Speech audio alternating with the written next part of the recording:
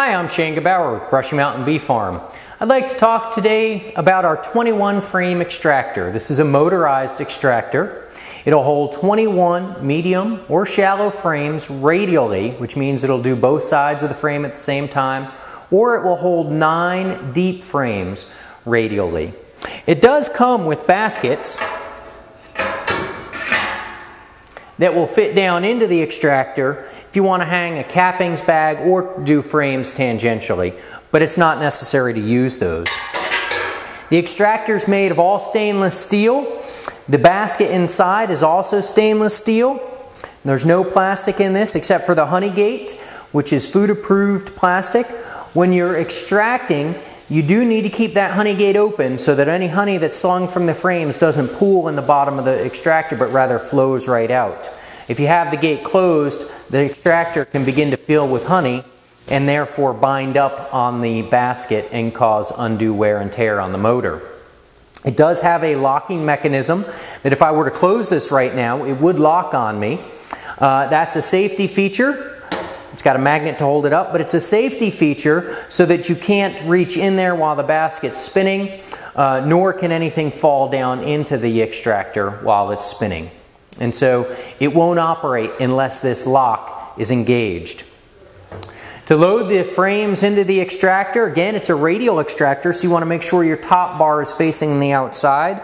Just simply lower them down in, and there's little notches in the top reel and bottom reel that hold the frame in place. Whether you're using deep frames or mediums, the process is the same. If you're using deep frames, because it can only hold 3 frames per compartment, there's 3 compartments in here, thus 9 frames, you want to make sure they're evenly distributed. No matter how hard you try, no matter what, the basket is going to be out of balance somewhat. There will always be one frame that has a little bit more honey in it than the others, causing that side of the basket to be a little bit heavier. So the legs do have holes in the bottom. We do advise you bolt it to the floor or anchor it to a sheet of plywood or a pallet or something of that nature so that you can stand on that plywood or pallet to help stabilize the extractor. Of course, if it's bolted right to the floor, that's the best, but many of us don't want to do that in our kitchens or garages, so a pallet or plywood is a nice alternative. I'm going to go ahead and show you how this motorized extractor works because it does have a control box. When I go ahead, I'll take these frames out here real quick so my extractor isn't out of balance. And I've got 2 baskets in there, so I'll load those in, load this third one in, so everything's balanced and it doesn't walk around on me. There are holes in the basket, the extractor basket, that those metal baskets fit into. You'll notice now that this is locked and can't be opened. I'll go ahead and I've turned on my control panel already. There are 3 programs that you have on this as well as a manual mode. First, let me show you a little bit about the controls on here. This readout here shows your speed, a percentage of maximum speed. Of course, it's not spinning right now, so it's at 0. This is the time in seconds that is the extractor cycling on. So you can set it up so it'll turn to the left for 60 seconds and then turn to the right for 60 seconds. And then down here are how you actually make those adjustments. So the stop and start button. This button right here is how you unlock the plastic cover. So you can push this, hold it for 5 seconds. You hear the click, and now it will open up. If I close it back down again, it's locked. And again, the extractor won't operate unless that lid is closed. This is how you change direction, left or right. And this is how you change your speed, increase or decrease. And this is how you increase or decrease your time. So let's first try the manual mode. There's program 0, program 1, program 2. Hit it one more time, and I'm in the manual mode. Let's say that I want to run this I want to run a maximum of 50%, so I increase this to 50. And I want to run that cycle for, we'll drop it way down here. Just hold that button and it'll scroll on down.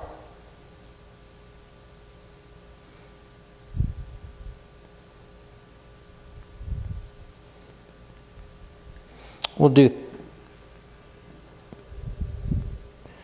30 seconds. Whoops, a little too far. That's all right, we'll do 25. So now I programmed it, and I'm just going to go ahead and hit my start button.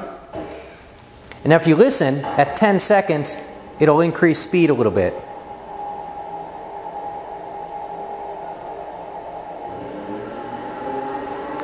The basket starts off sort of slow, and then at 10 seconds increases.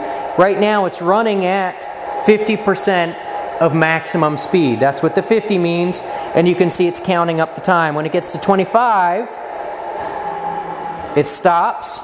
This is flashing, indicating that the extractor is coming to a stop. And we're done. So you can adjust that for 50%, you can increase it up to 70%, whatever you'd like, and of course your time. You can increase your time to whatever you'd like, to a maximum of 300 seconds, which would be 5 minutes. We'll show you program 0 now.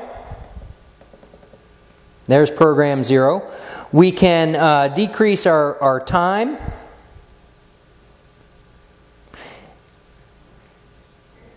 In program 0, what it will do is once it hits the time that we select, it will stop, reverse directions, go the other direction for the same amount of time, and then stop again.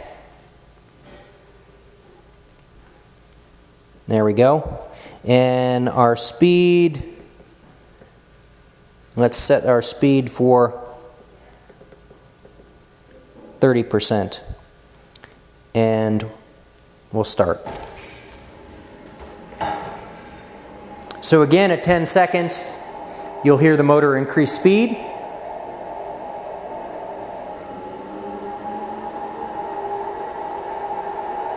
And at this point, it's spinning at 30% of maximum. That's what I have it set at. And it will do this for our allotted time.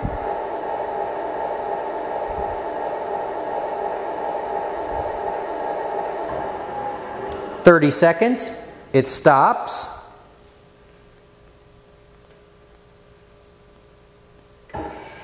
Reverses directions.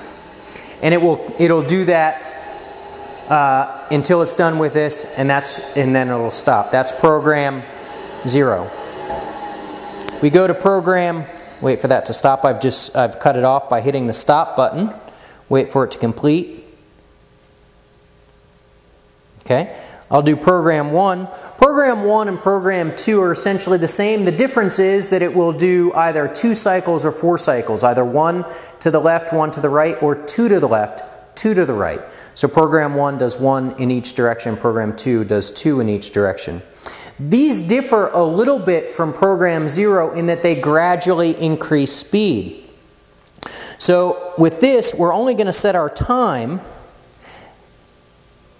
And I'm going to set it for 60 seconds, and what you'll see is over that 60-second time frame, it will gradually go from 25% up to 70%. And 60 seconds is the shortest interval I can use.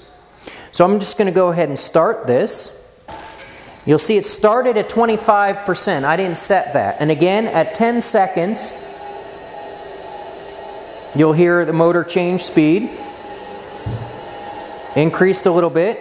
Now it's up to 30% of maximum speed. 35. 40.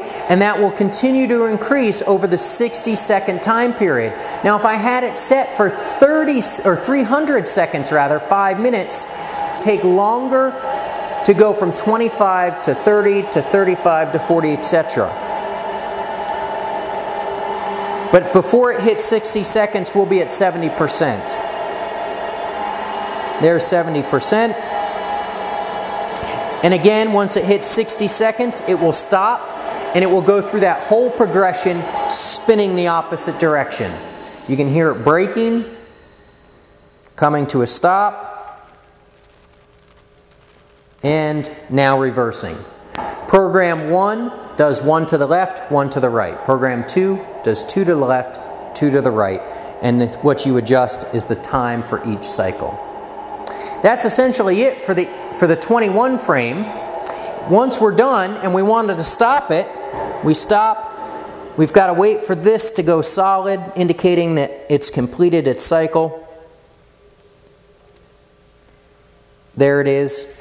And at this point, we can push and hold this for 5 seconds, the lock, hear the click, and open it up, empty it out, and we're ready to go again. I hope you found this informative.